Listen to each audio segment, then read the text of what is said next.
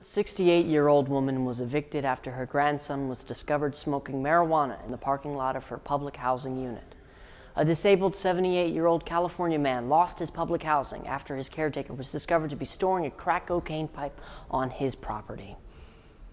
Both of these evictions are legal under the one-strike policy, and it's important to know about this federal policy if you or someone you care about lives in public housing. Though each local housing authority has its own set of rules, all public housing is subject to certain drug-related policies. The Anti-Drug Abuse Act of 1988 and the Housing Opportunity Program Extension Act of 1996 form the basis of what is commonly known as the one-strike policy. This legislation was designed to address criminal drug activity in public housing. It means that an entire household can face eviction if anyone on the premises interacts with illegal drugs. Do your best to avoid eviction by being aware of what and who is in your home.